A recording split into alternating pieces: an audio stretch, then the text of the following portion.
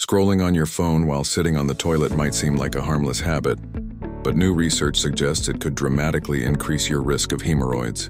A recent survey presented at the Digestive Diseases Week conference found that people who regularly use their phones while using the bathroom had a 46% higher chance of developing hemorrhoids than those who don't. The researchers studied 125 individuals undergoing colonoscopies and found that over 40% already had hemorrhoids.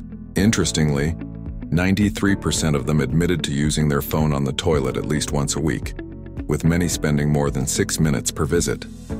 What they were doing ranged from reading the news and texting to scrolling social media.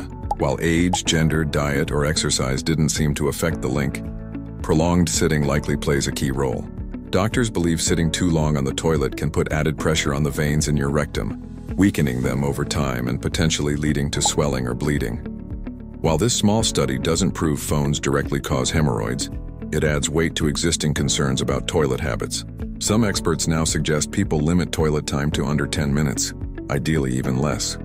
So next time nature calls, you might want to leave your phone behind and make a quick exit. Thank you for watching.